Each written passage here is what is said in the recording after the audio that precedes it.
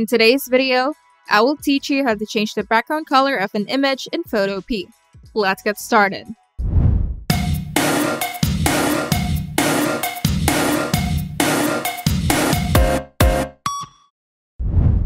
First, go to Photopea and click on File and select Open to import the image that you want to edit.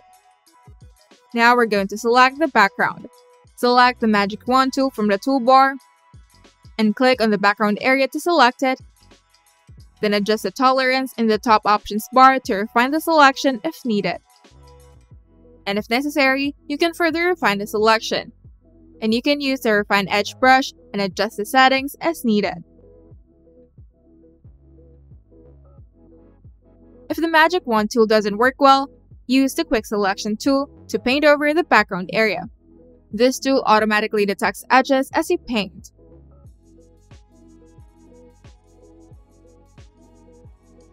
Once the background is selected, you can either delete it or hide it.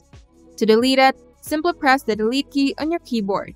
And if the image is on the background layer, you may need to convert it to a regular layer first by double-clicking the layer in the Layers panel and clicking OK. If you prefer to hide the background without deleting it, create a new layer and move it below your image layer. And to add a new background layer, simply go to Layer, New, then Layer to create a new layer. Then drag this layer below your image layer in the Layers panel. You can also fill the new layer with the desired color. To do this, select the Paint Bucket tool from the toolbar. Then choose the desired color from the color picker at the bottom of the toolbar.